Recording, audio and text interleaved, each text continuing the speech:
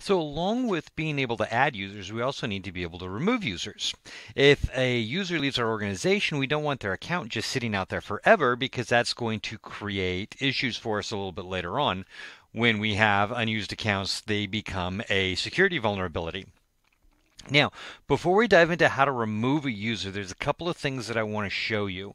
The first is one of the places where user information is stored so that we can see what users we actually have on our system. Now, Linux at its core is a command line operating system and it uses a lot of text files. Even when you're dealing with a GUI Linux environment, most of the configuration is still stored in text files. And one of those text files actually holds our list of users. It's the etc password file. Now we're going to take a little closer look at this here in a few minutes in another video, but I just want to real quickly show you, you can issue the command cat. We'll talk about this more in a few minutes, but for the moment, let me just show you what this looks like. Cat /etc /password. Now etc is a directory, /password is the file name. And when we cat this file, this will show us the list of all of our users. Now, like I said, we're going to dive into this a little bit more in another video. But I just wanted to show you real quick here. This gives us a list of every single user we have on our system. Now, and you'll see it kind of scrolled off the top. So if we've got more users than will actually fit, we can do the same thing and pipe that.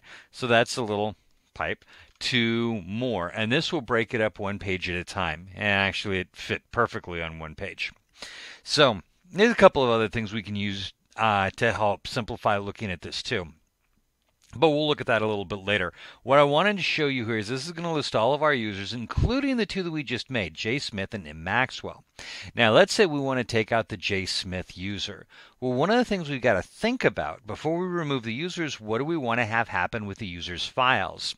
Now, you'll notice as you look over, you're going to see the /home/J. Smith. That identifies their home directory. And if we do an ls, which does our display file listing, ls/home, you're going to see that we have a JSmith, and you'll see it here in dark blue. That identifies it as a folder. So let's do an ls-l/home, which will display it a little bit differently. And here we'll see the JSmith, the D right here indicates that it's a directory. Now that's their home folder.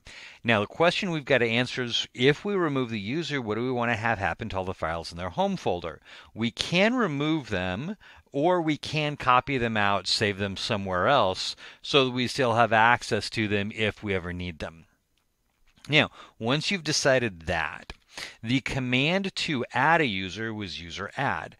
The command to delete a user or remove a user is userdel. And I'm going to do a -h real quick so you can see the help content. And here are a couple of things we want to look at. We've got -r, which will remove the home directory and the mail spool. -f will force the removal files even if they're not owned by the user. We'll deal with that a little bit later on. So if I want to go ahead and remove those, my command is userdel, and remember, it's the command, then the options, so -r. Remember, capital R, lowercase r, two very different things. You'll see here capital R change is a change root directory. So we want to do userdel, lowercase r, and then the name of the user, J. Smith. Now, if we don't use a -r, the files will stay there, but this should... Hey, I have to sudo that first. Sorry. Userdel -r J. Smith. Okay. And we actually couldn't remove the mail spooler because we didn't have one, so that's fine. But it should have deleted the user. Let's find out. Remember, we can cat etc password, and we can look to see if a J. Smith is there, and she's not. She was right here, and now she's gone. Let's do an ls-l for our home directory, and we're going to see that the J. Smith folder has been removed as well. Okay, user add creates users, userdel deletes users.